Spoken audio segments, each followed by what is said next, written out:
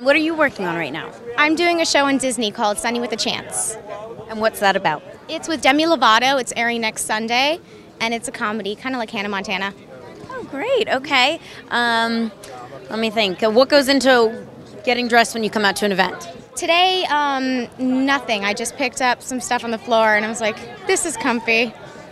Okay. And today, nothing. Perfect. Usually it's a little bit more effort, but it's casual right now. Okay, great. Now, this movie, from what I've heard and have been reading about, it has a lot of reality TV kind of stars coming into it. What do you think about reality TV and how it's changed the face of the entertainment industry? I'm not a fan.